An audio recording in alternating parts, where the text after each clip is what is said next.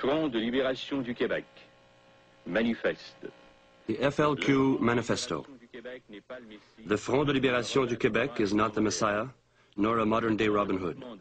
It is a regrouping of Quebec workers who have decided to use every means at their disposal to ensure that the people of Quebec assume control of their own destiny. The Front de Libération du Québec wants complete independence for all Quebecers, united in a free society, purged forever of its clique of voracious sharks, the patronizing big bosses and their henchmen who have made Quebec their private preserve for cheap labor and unscrupulous exploitation. The Front de Libération du Québec is not a movement of aggression, but a movement countering the aggression organized by high finance and the puppet governments in Ottawa and Quebec. The Brink Show, Bill 63, the electoral map, the so-called social progress tax, Power Corporation, health insurance, the La Palme Boys. The Front de Libération du Québec finances itself through voluntary taxes, levied from the very enterprises which exploit the workers, banks, finance companies, etc. A quote from René Lévesque, April 29, 1970. Those wielding the money in the status quo, most of whom constitute the traditional tutors of our people, obtained the reaction they were looking for, a step back, rather than the change for which we had worked as never before, and for which we shall continue to work. End of quote. At one time, we believed it would be to our advantage to channel our energies and our impatience, as René Lévesque put it so aptly, into the Parti Québécois. But the Liberal victory was a clear indication that what is called democracy here in Quebec has always been and still is the democracy of the rich. The Liberal victory was nothing more than the victory of the election riggers, the Simard-Cotroni gang. As a result, we are through with the British parliamentary system. The Front de Libération du Québec will no longer allow itself to be duped by the electoral crumbs which are disdainfully scattered in Quebec every 4 years by the Anglo-Saxon capitalists. A number of Quebecers have come to understand this and are ready to take action. In the coming year, Bourassa will have a rude awakening.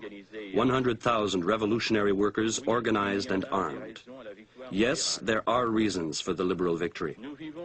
We live in a society of terrorized slaves, terrorized by the big bosses such as Steinberg, Clark, Bronfman, Smith, Nepal, Timmins, Geoffrion, J.L. Lévesque, Hirshhorn, Thompson, Nesbitt, Desmarais, and Kierans. Compared to this league, Rémy Popol, the whipping boy, Drapeau the dog, Bourassa, the Simard sidekick, and Trudeau the queer are mere peanuts.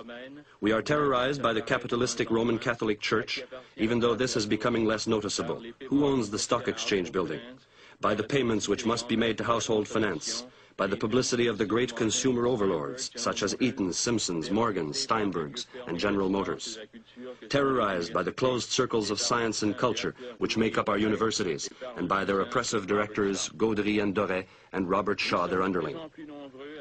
There are a growing number of us who are aware of this society and of being subjected to its terrorist tactics, and the day will come when the Westmounts of Quebec will be wiped off the map. Workers in production, mines, forests, service industries, teachers, students, and unemployed workers, take what belongs to you, your jobs, your right to decide, and your freedom. And you, the workers at General Electric, you are the people who run the factory. You alone are the producers. Without you, there is no General Electric.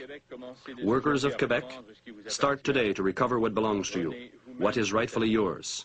You alone know your factories, your machines, your hotels, your universities, your unions. Don't wait for some kind of miracle organization. Start your revolution in your own neighborhoods, in your places of work. If you don't, usurping technocrats and others will replace the handful of cigar-puffing taskmasters, and everything will be as before. You alone can build a free society. We must fight, not as individuals, but as a group. We must fight until we achieve victory with all the means at our disposal, as did the patriots of 1837-38, the very ones whom our Sacred Mother, the Church, couldn't wait to excommunicate, to better sell out to British interests. May all those throughout Quebec who have been contemptuously referred to as the lousy French and the alcoholics join ranks and fight against the enemies of justice and liberty, and stop the professional thieves and gangsters, the bankers, businessmen, judges, and corrupt politicians. We are the workers of Quebec, and we will fight to the bitter end. With the help of the people, we will replace the present enslaved society with a free and open society, functioning by and for itself. Our struggle can only be victorious. An emerging nation cannot be kept indefinitely in misery and contempt. Long live free Quebec, long live our comrades held as political prisoners, long live the Quebec Revolution, long live the FLQ.